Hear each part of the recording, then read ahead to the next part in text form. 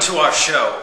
Ladies and gentlemen, boys and girls, and whatever else is left, we bring you a compound. A compound unlike any other compound. A compound made of compounded elements. We bring you water.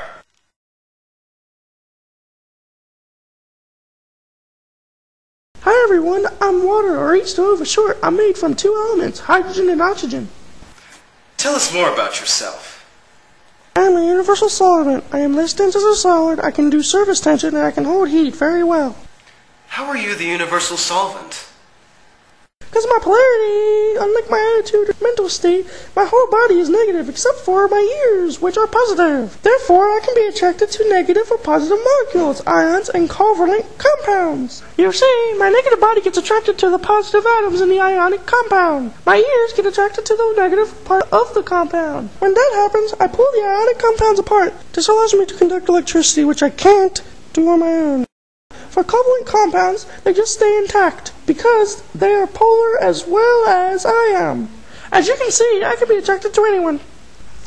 So, other elements and compounds, my number is 1-800-H2O. Call me! Okay, what do you mean you're less dense as a solid? Or density anomaly? It means that when I am frozen, I can float on my liquid form. This helps insulate critters in water against sharp temperature changes. What is surface tension? Because of my polarity, I can go above with my buddies and create a small wall of molecules to try to hold ourselves together. It takes a special dance I like to call cohesion.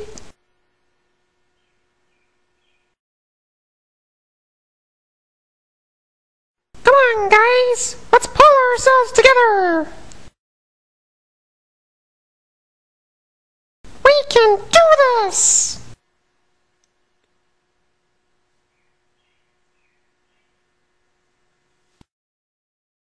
Oh no! They're adding another drop!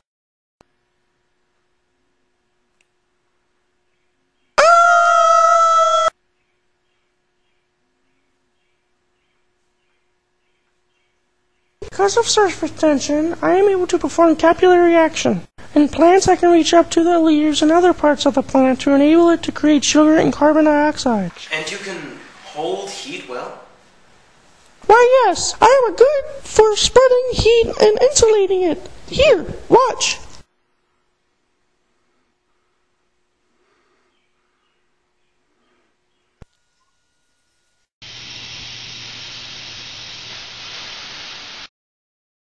I felt like I was burning on the inside.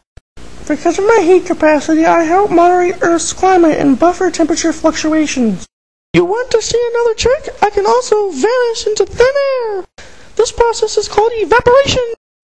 I transform from a liquid to a gas. If I'm inside a plant, this process is called transpiration. When I gain weight and condense in the air, gravity pulls me down in a process called precipitation.